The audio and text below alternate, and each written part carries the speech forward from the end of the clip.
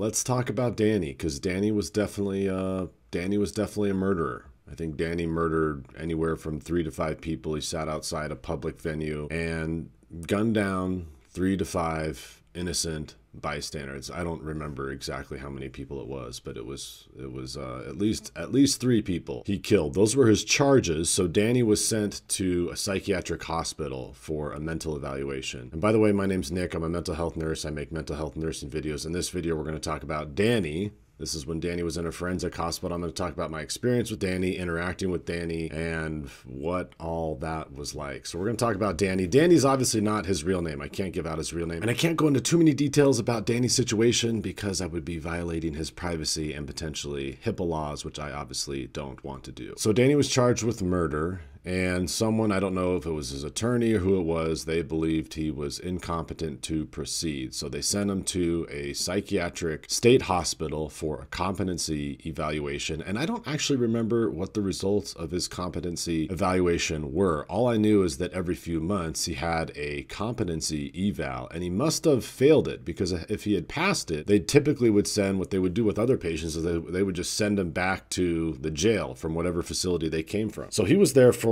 a while. So he must have not been passing his competency evaluations. And now that I think about it, I don't think I ever went back and read his competency evaluations. The odd part about Danny is that initially, if you met him, he wouldn't strike you as psychotic whatsoever. In fact, you would just think he's a neurotypical human being, someone just that you might meet in passing and have a normal conversation with. And being the kind of nurse that I am, I really enjoy interacting with my patients. And so Danny caught my interest. He was very articulate. He formed sentences completely, did not hallucinate per his report. He was alert and oriented to his position, to his charges, to the allegations, to anything and everything. This guy was just very with it. Danny and I shared a similar interest, which was chess. We both like to play chess. So I'm thinking, okay, I'm going to play this Danny guy, and I just want to see where he's at. Why is he at the state hospital for a competency evaluation? And if he's able to play chess really well, what is going on here? Because chess involves a lot of forward thinking. You have to be able to maintain your focus while you're playing. So I was kind of curious. I'm like, I'm really interested in playing this guy in chess, especially because of his charges. So at this particular state hospital I worked at, we had something called FAIR charting. So FAIR is an acronym. It stands for focus, acquiring information, oh God, and then recognizes rights. R stands for recognizes rights, but I can't remember what I stands for. Okay, well, I Google it. It doesn't even come up. But it's this charting that is supposed to help clinicians and forensic psychologists determine the competency of a particular patient. So when a forensic psychologist does their competency evaluation, they look at a whole host of things related to the patient, how they're acting on the unit, what their charges are, if they're able to do simple kind of mathematical tasks. They take into account a lot of information when looking and evaluating the competency of a patient. So this FAIR charting is supposed to kind of aid them in their evaluation as far as the patient's behavior goes. And it's driving me mad that I cannot remember what I stands for. Focus, acquires knowledge. I stands for interact appropriately. Thank God my brain is working this morning. It's like 4:45 a.m., mind you. So do they interact appropriately, and then do they recognize their rights? So FAIR charting. So F stands for focus. Can they maintain focus? Or when you have a conversation with them, do they just drift off and they don't even know what the topic of the conversation was? Do they acquire knowledge? Can you give them just a simple bit of information like, hey, you're going to see the psychologist today at 10 a.m. and do they remember that? Interacts appropriately. Do they maintain proper eye contact when you guys are talking? Do they gesture frequently? Do they turn their bodies? Do they maintain what is normally considered to be normal amount of personal space in your interaction? And then recognizes rights could be anything from, hey, can I make a phone call? Okay, that's an implicit in that request is the fact that they have a right to make a phone call. Stuff like that, right? So anyhow, FAIR charting. I'm thinking, okay, I can interact with Danny. I didn't mean to go on a little tangent here on FAIR charting, but I could interact with Danny, and then I could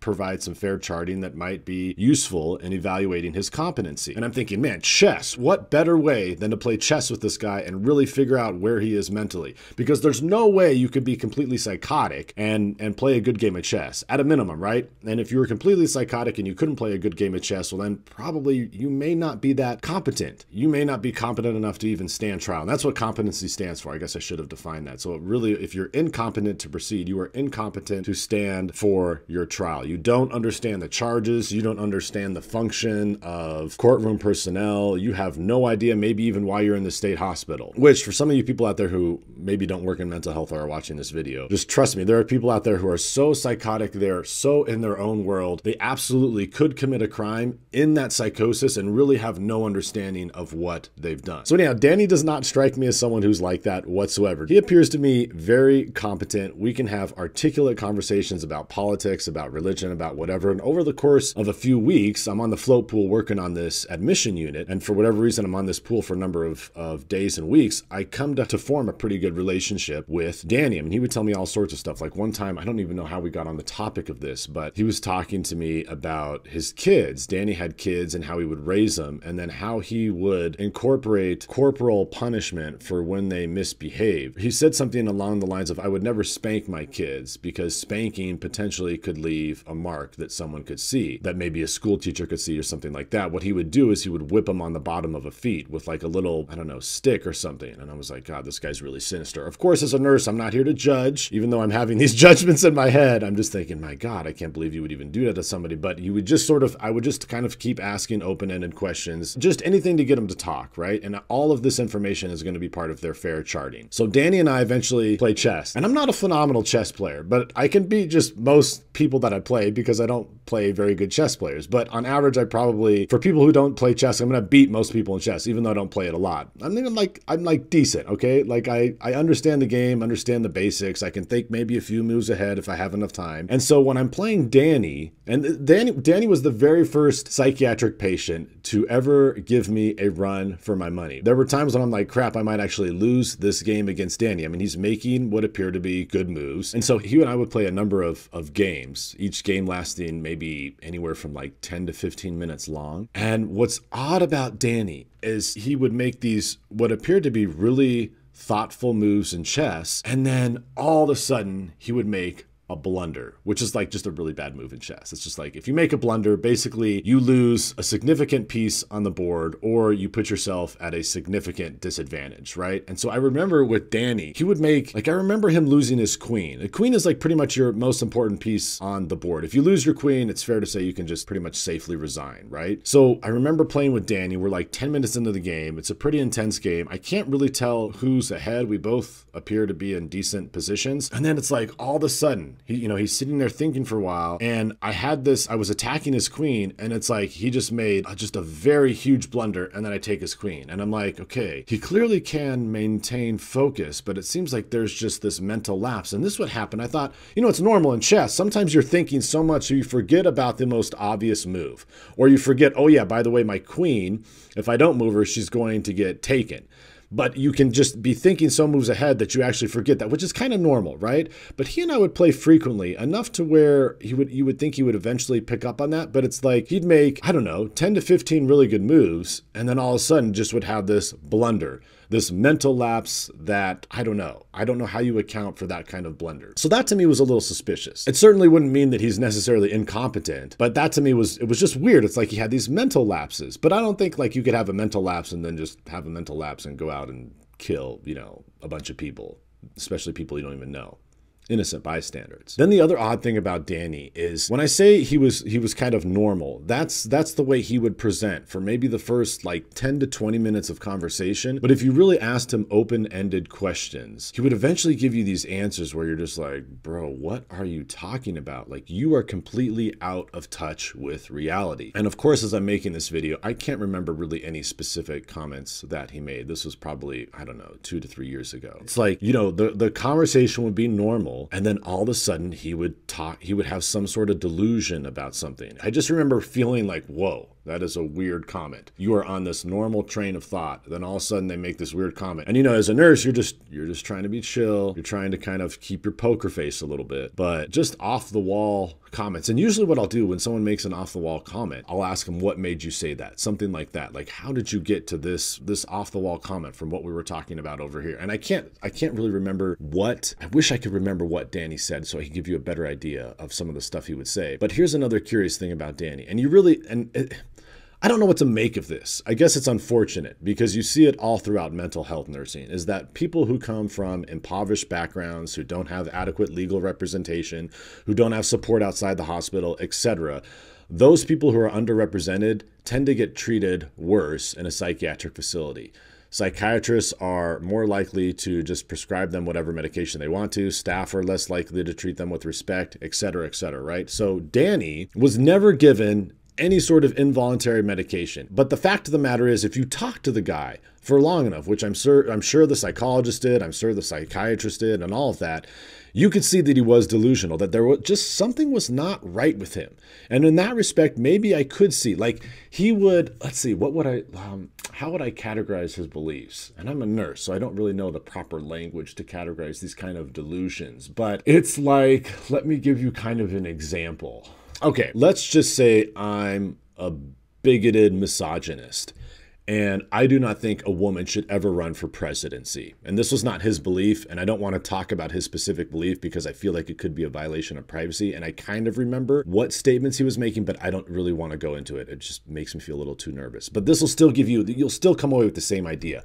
Let's say that I'm a bigoted misogynist, can't stand women, I don't like them whatsoever, and I think that a woman should never run for presidency. This is the kind of guy who, if he had this belief, if Danny really had this belief, and there was a female running for presidency, I could see him trying to kill her because of his belief. And he'd be so firm in that belief, and he'd have all these kind of bogus ways in which he would affirm that belief, that it would be so true to him that what he did was the right thing to do. In his head, that is the right thing to do. He is acting very morally to do what he's doing by trying to attempt to assassinate this female candidate, right? Like, that is kind of the delusional thought process that we're working with here. And you would see it with Danny. If you talk to him long enough, this kind of stuff would come up, where it's almost like you could understand how he might have a particular belief, and you might not agree with that belief, but then the next jump would be like, well, X, Y, and Z should happen because I have this belief. And you're just like, oh my God, like, that is scary. I can't believe this guy was out in public before, that kind of stuff. Very, very extreme kind of black and white